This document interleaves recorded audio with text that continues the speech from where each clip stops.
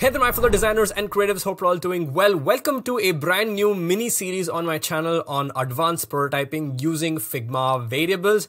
I'm going to simplify Figma Variables and advanced prototyping as much as I can because let me tell you, it is one hell of a feature.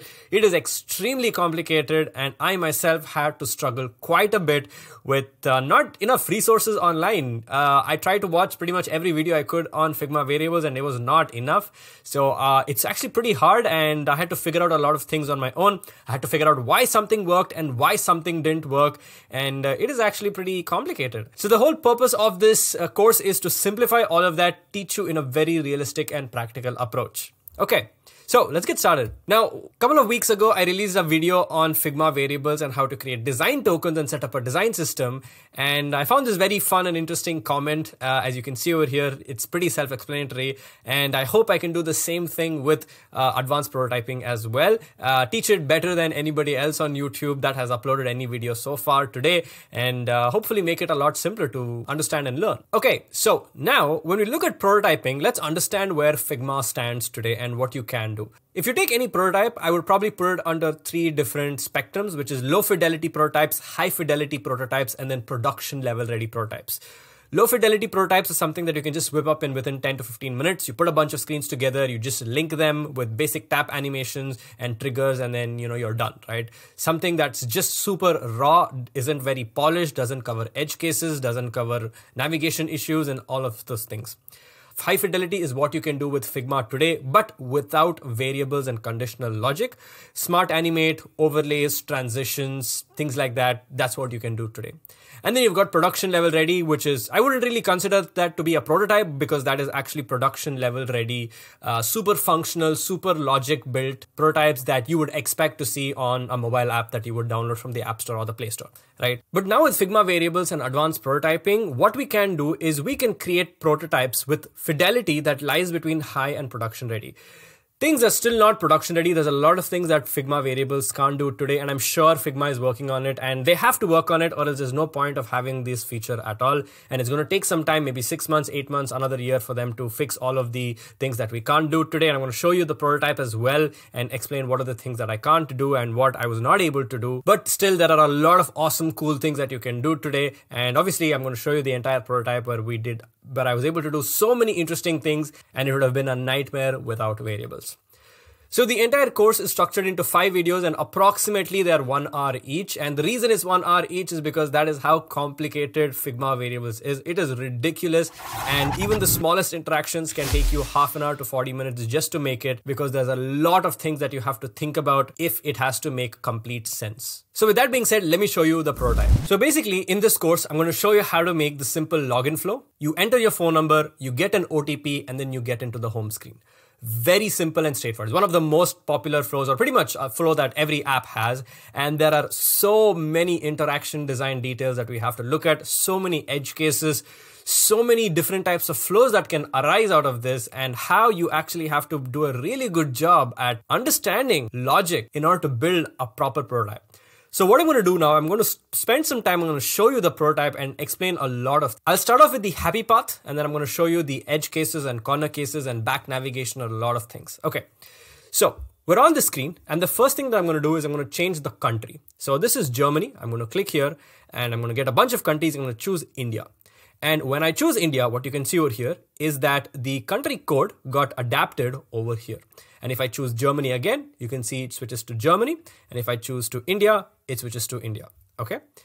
Now I'm going to go ahead and type in a phone number. So let's say I'm going to type in 965, 965, 965, and 96. And as you can see, the moment we hit 10 characters, the button gets activated. And the interesting thing here is that I can continue tapping on things. Now, why do we have this counter? We will need that when we're building this prototype, but for now, just assume that these are the number of taps. So as you can see, I'm tapping, but it's limiting it to 10 characters, which is correct. Okay. So now at this stage, let me go ahead and tap on this to send code.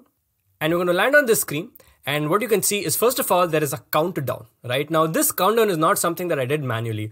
I can set this countdown to start from any number and it's going to work. And I don't have to make a really complex prototype. All I have to do is just set a logic. So I can click over here and that's going to resend me the code, and then you can see that the countdown starts all over again. So that's the first thing.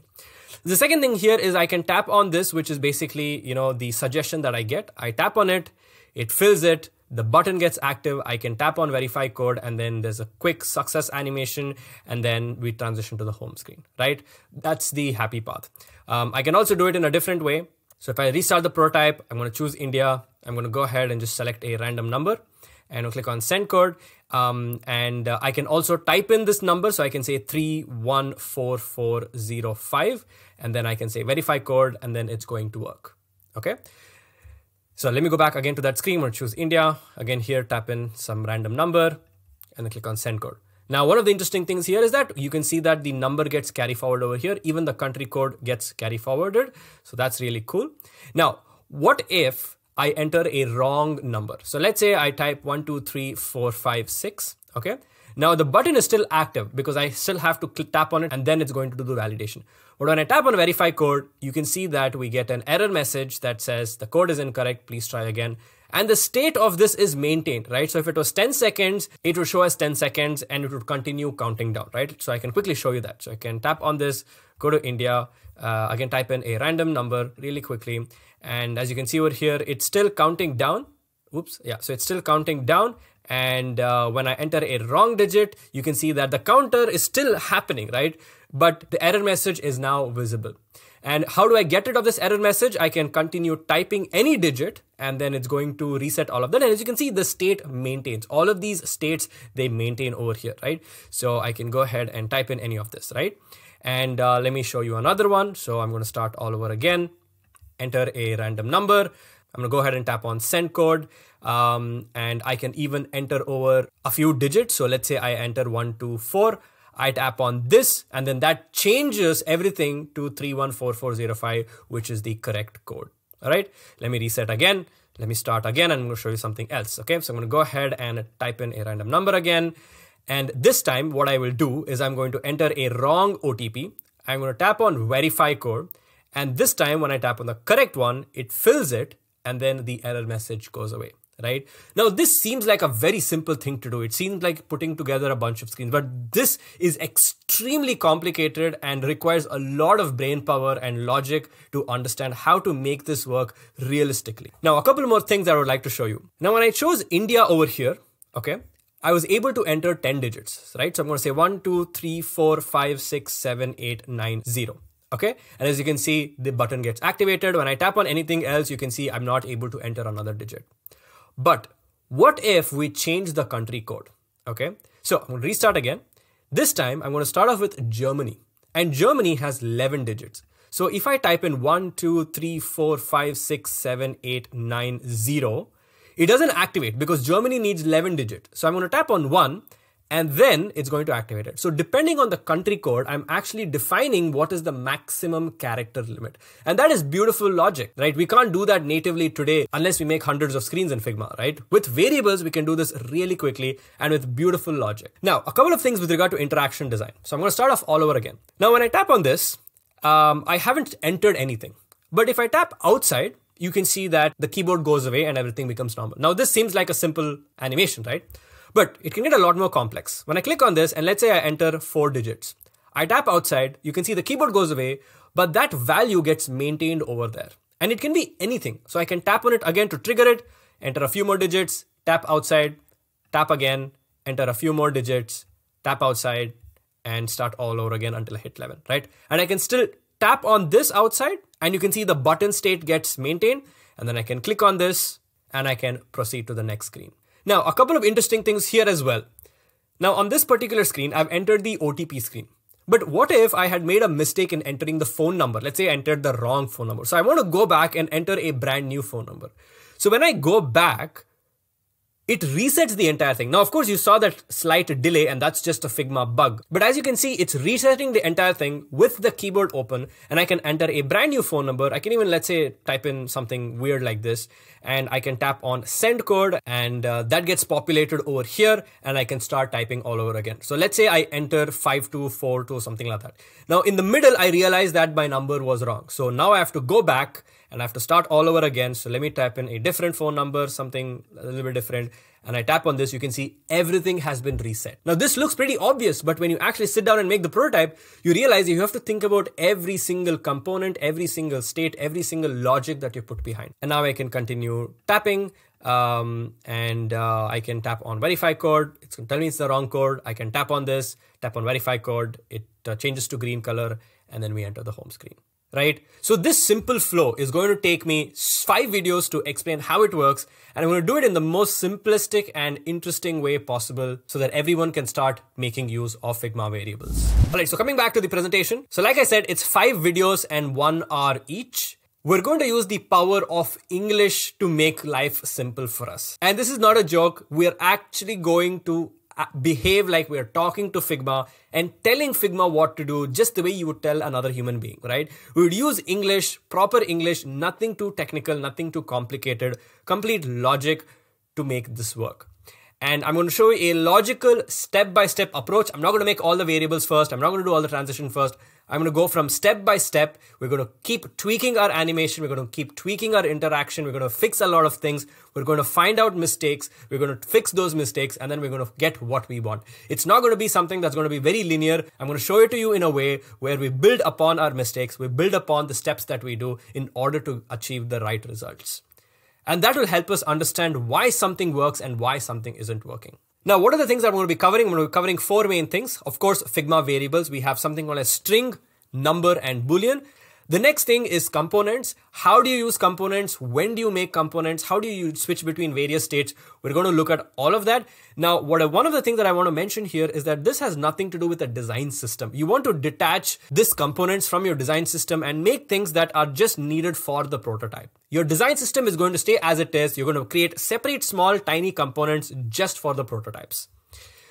We're going to understand if and else conditionals, one of the most important things. An example of this is the countries picker that we saw. If the country was India, we would set 10 digits. If it was Germany, we would set 11 digits, right? So we're going to understand when to use if and else conditionals because it can get really complicated, and we're going to use the power of English to make it simple for us. And finally, we're also going to be combining this with the native prototyping features. We have to combine it with the native prototyping features to do certain interactions. Not everything can be done on one screen, and it is really impossible because Figma hasn't released a lot of features yet and a lot of functionalities to it yet. So we are going to have to sometimes have screens, but I'm going to reduce the number of unnecessary screens and try to make the interactions as much as we can on one single screen.